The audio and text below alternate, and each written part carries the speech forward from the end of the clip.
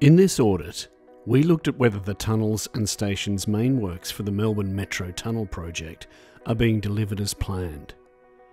We audited 3 public sector entities: the Department of Transport, DOT, the Department of Treasury and Finance, DTF, and Rail Projects Victoria, RPV. We also audited 2 private sector entities: Cross Yarra Partnership, CYP, and Metro Trains Melbourne, MTM. We examined the progress of the works against the scope, time, cost, and quality targets in the 2020 amended contract.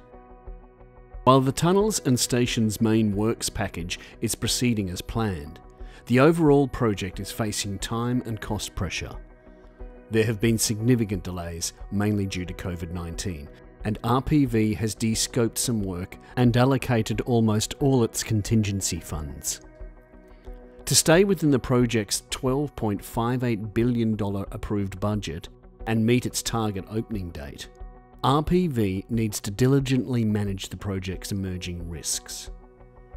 The Melbourne Metro Tunnel is one of the largest infrastructure projects announced in Victoria and will transform Melbourne's public transport system. The tunnels and stations works are the largest construction package in the project. The package involves boring 2 9-kilometre tunnels underneath the inner city and building 5 new underground stations. Overall, RPV is effectively oversighting the project. It has robust systems in place to monitor performance and respond to risks. RPV uses a rigorous process to approve scope changes. CYP is meeting its construction quality, safety, and environmental requirements, and we found no significant breaches. However, the next stages of the project are risky and complex, and the project is already facing cost and time pressures.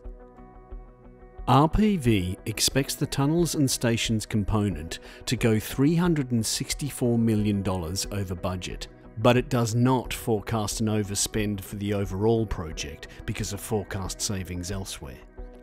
RPV has used or allocated almost all its available risk contingency funds and will probably need more funding from government. CYP estimates that COVID-19 caused 52 days of delay in its schedule, posing risk to RPV's timelines for the project. In February 2022, CYP presented RPV with a plan to mitigate these delays. If approved by the government, this may lead to further costs.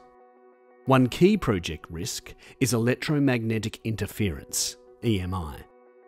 High-capacity metro trains produce electromagnetic emissions that could interfere with sensitive biomedical and research equipment near the State Library and Parkville stations.